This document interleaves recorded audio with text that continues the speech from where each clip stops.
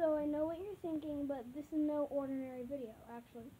This is a draw my life kind of video, but I'm not drawing my life. I'm drawing one of my traumatic injuries in life. So, without further ado, let's start this draw my injury.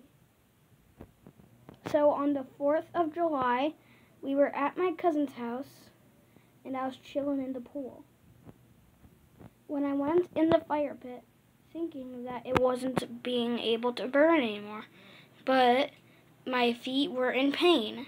So my mother came over and threw me in the pool. And also my dad just got there, and my mom was screaming at him, telling him to get the car so we can take me to the hospital. When we arrived at the hospital, they said that there was no burn unit. And the only place that had a burn unit was the Detroit hospital.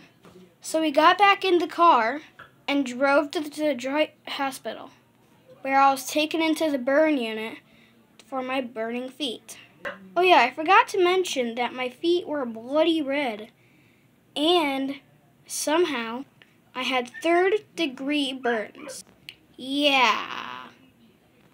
So they gave me ice baths about every 30 minutes. Oh yeah, and I'm not dead, I'm sleeping because I was unconscious. But yeah, they gave me ice baths for my feet every 30 minutes to scrape off all of the dead skin. But I don't remember anything else of that injury. So when I get any more info, I will do a part 2. Okay, bye.